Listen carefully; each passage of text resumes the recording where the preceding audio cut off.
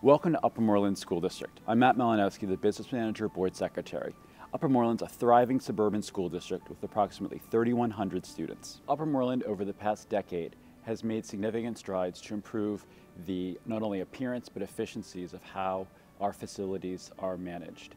We've renovated all of our schools. Upper Moreland as a whole is a low-cost school district.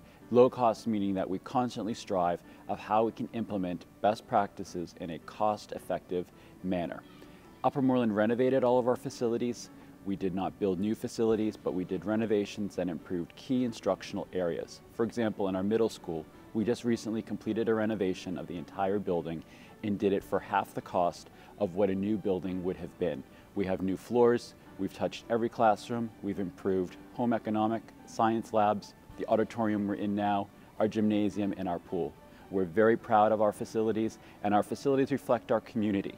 Two particular hallmarks that I think are important for Upper Moreland with regards to our application for facilities excellence is first, we have all of our staff in-house. We do not outsource any of our staff district-wide, but in particular in our facilities application and our facilities management, all of our custodians, maintenance, and other staff are our own staff. We take pride in our processes to mentor staff, to bring them through understanding our best practices and procedures, and also providing them opportunities. At Upper Moreland, because we've had renovations of our facilities, it's been important to look at our base operating costs with regards to utilities and how we can further reduce those costs as we brought in new costs to the fold. For example, we added central air conditioning to our gymnasium and pool at our middle school when we did this renovation.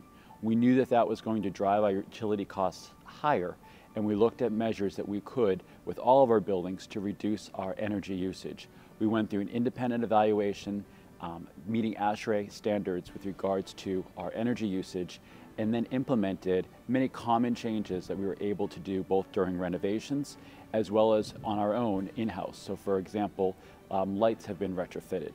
We've also looked at our occupancy levels within our buildings and how we can better manage those to match utility usage. Additionally, we take significant energy measures during summer and peak heating and cooling seasons to capture any savings that are possible while providing safe and comfortable facilities for not only our students, but our community that uses our buildings as well.